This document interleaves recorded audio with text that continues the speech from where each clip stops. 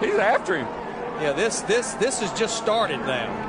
No, wheels off again. Here it comes. He says, "Okay, this is enough. I'm going back here, and we're going to have a little talk." And there goes his car. That car just took off.